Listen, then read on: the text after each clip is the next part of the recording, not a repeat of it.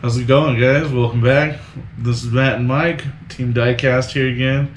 We want to give you guys our thoughts today on this new gem that GW released. Yep, they finally released a beta version of their army builder. Holy effing shit! It's only like 3 months, 4 months, something like that. Something late. Past their most current promise of it. And it's a beta. So they're like, well, we were going to have this ready for you on the day that we release stuff, but we need you to test it out too. And boy, we've been testing it out since it came out. At this point, I think it's been about a week and a half. Something like that. It's been out for a decent amount of time, at least enough to be dicking around with it. And we found, so this is the way you do it properly. It's like when you're at work and you have to give the bad news sandwich. It's the good news, then the bad news, and then you cover it with good news again. That we're gonna try to do that with this. It's a big burger in the middle though.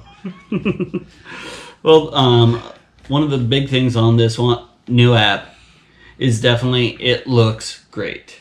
Looks sleek, looks nice. The pictures of the models next to the title of the unit is just it's sick. It's awesome. On the actually showing you the breakdown of each of the detachments on what goes in them, very nicely done and laid out well. Yeah, the way it functions. The way it functions when it comes to checking out your units and stuff like that, looking at their abilities, if you have the book, that it's really nice, really smooth. There's just a couple issues we have with it. Those are most of our actual pluses. I'll save something for the top, but yeah. I don't know what it was yet. One of my first complaints I came across was that none of the Psychic Awakening, at least that I have tried, is in there for any of the factions that still have their Psychic Awakenings. Like Tyranid is not there at all. Yeah, you're hamstrung now because hey, you have something that's still supposed to be viable. It's still supposed to be used, at least to our knowledge, and it is not usable now in the app because, well, the app is post Blood of Baal, post everything 8th edition-ish, the 8.5-ish, whatever they call it. And now we're in 9th, and it should still be there, but yeah. At least until it's overruled. There's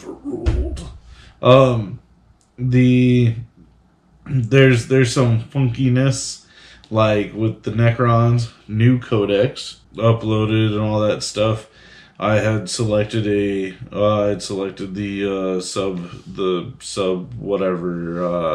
sub dynasty of Novok, and I was trying to assign the Shard of the Nightbringer to that detachment, because you can have one per detachment, one Satan Shard. It's not allowing me to throw it there, so it leaves it kind of like in limbo. That was one of the other problems. Another one that's similar to his, if you're doing multiple detachments that are of slightly different, for example, the way I tripped across this, different hive fleets, and you select a relic that's specific to a hive fleet, it pops an error, even if it is in the right detachment that you assigned it, saying it's not eligible to be put there because of your hive fleet. And I'm like, but it's in the right detachment. Yes, my other detachments aren't that hive fleet, but it's in the right detachment for that hive fleet and that for that weapon. The other thing that I wasn't keen on, like I'm used to in most, even prior army builders for stuff back in the day, you had your unit, and then your unit you can modify whatever's in there, and you had your options in your list of shit, whether it's your loadout or your abilities. One of the things that I was playing with on here was Catacomb Command Barge, but I could only choose like the primary weapon and then the weapon for the noble up top. And after that, it wouldn't let me adjust anything else, even though it's supposed to get like a dynastic relic or whatever it is, and I couldn't adjust that. I couldn't find it. You have to go to the warning message it gives you when you first select it, and then you have to walk through that page selecting all the stuff for it, and it makes it really hard because when you're trying to like compare and look at abilities, one of the things that I saw was like Battle Scribe was a lot quicker, where I could go view and then swap the item, item out, view the next ability. This one, you had to go through the entire run, then you're done, you look at it, and you're like, well, that's not what I wanted. Along those lines, when you are looking at the list, it does list all of them out, and you don't have to tab into them. That is one plus. But the interaction to be able to pick those upgrades, you have to leave your screen you're in on the character, go into another sub-screen, then go over to the tab on that sub-screen to go to it, to pick your weapons or relics or warlord traits. Yeah. Now, I don't mind that screen because also in there is where your pre-game stratagems are. I like the fact that it's, in a sub-screen off to the side type thing, because that's where the pre-game stratagem should be during your list building. But on the flip side of that, the negative of it, because, of course, trying to critique it, it doesn't show you all of your pre-game stratagems. It only shows you the ones that you are currently eligible to use at that moment. So you can't even go like, oh yeah, there's that stratagem if I take this unit. No, it's just not there. It's not even darkened out. It's just nothing. Yeah, it's and I guess maybe it's getting used to or being spoiled by like the way Battle Scribe has stuff set out. But when you work through Battle Scribe, it's literally like top down in the fashion that you really want to formulate your units. Even if it's not, it's drop down menus that are quick and easy, and you can still see most of your information. This, when you're looking at one portion of your army, you're fully enveloped in that unit, that its abilities, and it's nice, especially when it comes to, I would say, the research portion, when you're really trying to get granular with how the unit operates, what's the exact wording on its rules, to be able to have that at your fingertips rather than flipping through 120 pages. Like, that's badass. However, when you're setting up the army, it's an army builder, I think it should be streamlined. Okay. And with the streamlining, I think this is complaint 23. No. Yeah. One of the things that Quick counting. that I really was frustrated with this GW1 is when you go to select your units, it gives you all the units. And this is throwing in all of the other factions you can ally with. All the units. All of the different unit types. So your troops, your HQ, everything's all jumbled into this huge list. Yeah, they're kind of factioned off like all the HQs here, but if you're trying to put in an extra troop, you have to scroll through your elites. You have to scroll through the HQ. Then you get to your troops finally, and it's mixed in with all your allied factions. As an example, I did go through and I chose Adeptus Astartes, and then I chose Space Wolves as my sub faction. And so I go to add to that detachment of Space Wolves, and I get Adrax Agatone. I get some Space Wolves. I get Asmodai from the Dark Angels there. I get Azrael from the Dark Angels. I get there's a Dreadnought. There's Belisarius Call from Admech. You get you get Inquisitors mixed in there. You get the so now everything. I get to go through and be like, what unit was I was looking for the Space Wolves? And like, this could be because I'm just too stupid to figure out how to thin this down, but I'm looking through and I'm like, well, I forget exactly what I'm trying to go for here, because it has everything. Yeah, it makes navigating it a bit annoying. Like, when you're going through the Tyranids, you have all your blood brothers there. That means you have all the Imperial Guard. And then you have all of the Gene Stealer cult. You have all of your Tyranids there too. And it's just like, oh my god. Yeah, that was a nightmare to try to put together. I got like 3 characters in, and I was like, I ain't got enough time for this. So, if they were to, and after you put your list together, and you have all your characters selected, I have yet to find a way to exactly sort your characters in what order you want them listed.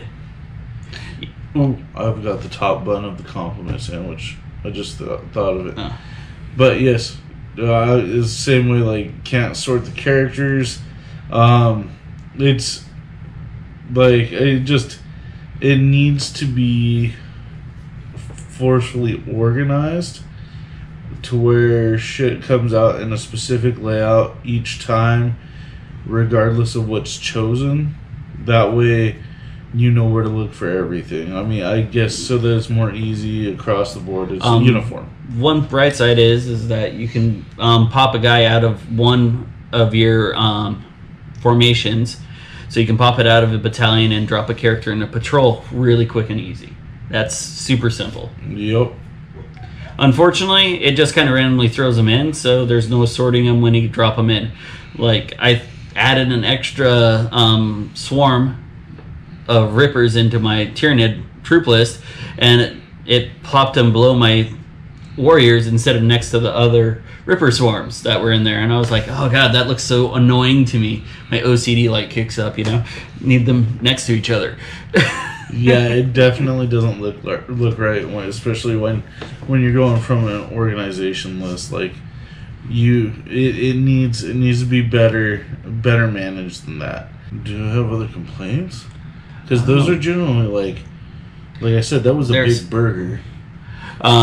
There's probably a lot more small things that we're not covering, but overall, you can definitely feel this needs a lot of updating. They have the database literally on the app to pull this stuff from. I was kind of disappointed with them not pulling like all the Psychic Awakening in there, though. The one thing that I would have to say I do like that they actually decided to not go full dickhead on was they're only going to withhold, I think it was the rules. They're going to allow the stats for every unit to be shown, though, which is awesome, because that is what you need for like when you're planning against stuff and you're really trying to hammer down against like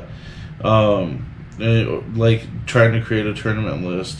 You of course need to know the special rules, but the special rules of anything that's going to be heavy of the meta, you're gonna know already by heart. At least that's the way it tends to be with most tournament players. I know one complaint I've heard from other people was that if there's a book that you don't have, there's no way to like quick buy it or something like that through the app. Like, you can't just forward you to the GW site to order your book or something like that.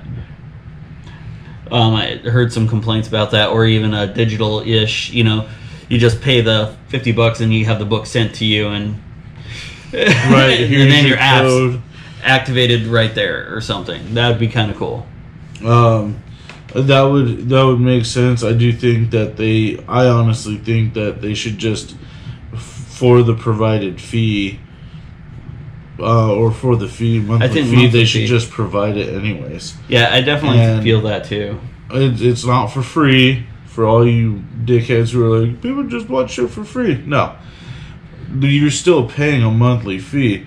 And if you don't think that's a lot, I mean, I was just on Facebook and I joined a group of 40,000 individuals. If 10% of them have that app, have the Games Workshop 40K app, that's more than enough to pay for all the books that they're losing out on, because most people, especially the diehard fans and stuff of their chapters, are gonna want the books anyways, just to have them for the fluff, the stat lines. I mean, and most people that want to look at the stuff when they don't own the book, is usually to know if your opponent's lying to you or not. It's not the fact of, oh, I just want to write a list and not buy any books. It's never that. It's usually, is Steve over there full of BS or not? You know, does his captain for the Marines actually have an AP5 12 damage weapon? You know, and I understand people can say, well, the TO would be the one who knows that shit. That's some bullshit. TOs have made bad calls in nearly every tournament I've played in. So they don't know it all. Nobody's going to know everything. And if a TO were to have access to something where they could just pay the monthly fee to have access to the rules, they'd be able to quickly look up that stuff without having to buy each book. 2 minutes, they're like, nope, this is rules written. There you go. Cool. Have a nice day. Yeah. But, you know, those are more meta versions of the complaints on that. Yeah, it's like tournament bitching. The two things, there was actually two things that I wanted to like top this burger off with, that I wanted to commend them on. Being able to copy and print or share the list is super easy, and it shows it at each stage. Oh, yeah. You add whatever, subtract whatever, you open it up again, everything's added, subtracted. Like it's shows points left, how many CP, everything. Like it has all the information. I thought that was super cool. I thought it was a really slick design how they have it. I think there was one other thing that I was gonna say that I liked about it, but it tends to be. That was another complaint since you just did a plus. After you, at least right now, after you name, or after you make your army list, you cannot rename it. Unless we're too dumb to figure it out. We have not found it. Right in the beginning, you can name your list, but then after that, it is what it is. And we didn't talk about the other little slice of life thing.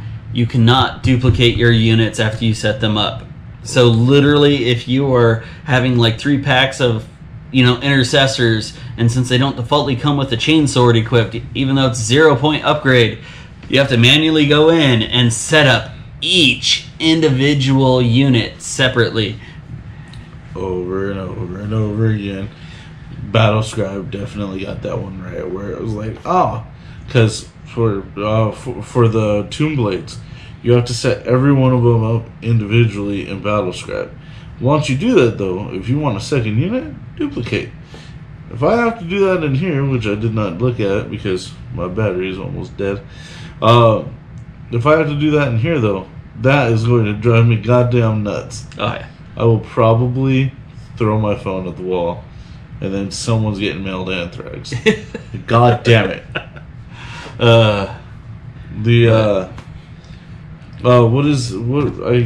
There's one last good thing that I wanted to say about this. I'm not sure right offhand. I'm trying to think of another positive, because I don't want to end this totally on a negative note, and then we'll go to our. This is just the beginning. Yeah. In the end, when they get it fully finished, and I'm sure there's going to be plenty of community input, and plenty of bitching, and plenty of pats on the back.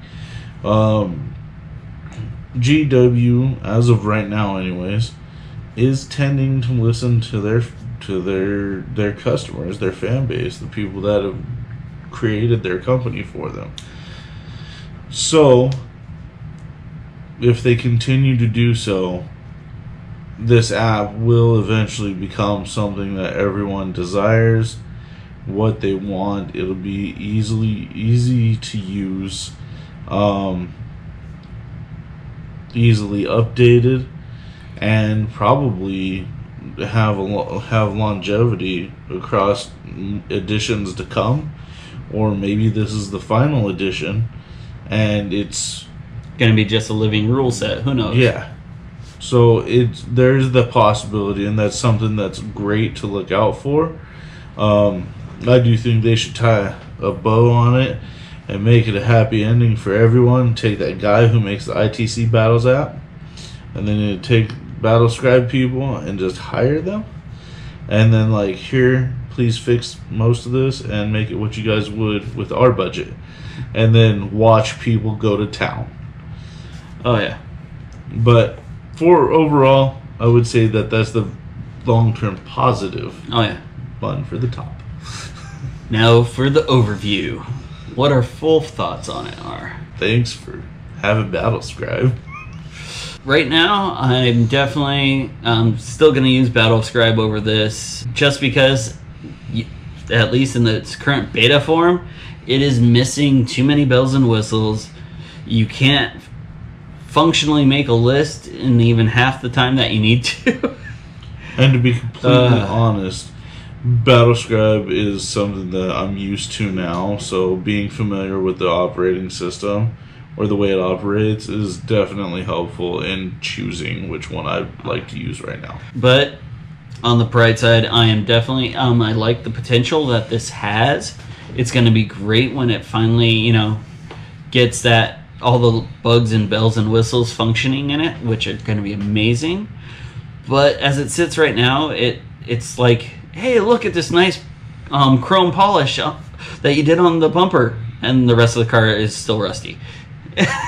Definitely, if you agree or you disagree, or if we may have overlooked something, or we're not knowledgeable enough on the app to have found like some of the stuff that we had complaints about, in the comments below, hit us up, let us know, because it's definitely useful, and I believe it's more fair for it to receive a good, or to receive a review that is fully knowledgeable amongst all the individuals that have used it so far. Oh yeah, like if you guys know some cool functions on it that we didn't see, throw them down in the comments. If there's a bad glitch that's like, nails on the chalkboard to you, put it down there. Yeah, if you guys, if you make a video about it or whatever, we'll drop the link in there. Like, it's stuff we want to see. We want to be able to spread that knowledge to everyone so that people know what they're getting into. And hopefully GW will maybe fix some of the complaints we had. Yeah, we could be a big old siren of complaints for them. And we're not trying to say it's like a bad product. It's like they said, it's a beta test. So we definitely have hopes for it, and I love the initial look of it. It is amazing looking. But there are some procrastinating motherfuckers. So they need, next time you say, and with the launch of this box, you need to be like on the ball, not like 4 months later, guys. Yeah, right now it definitely feels like you bought the that big old battle set, but none of the screws were in it. Yeah, it was awesome. But yeah, like and subscribe, comments below. We just said, it's all sorts of talking. Make sure we stir up all the ideas and information in the community. Oh, yeah, and if you also have a idea on how they can make that better, throw it down in the comments too. Hell yes, anything to make them have to read more. Until next time. Have a good night, everyone. We'll see you.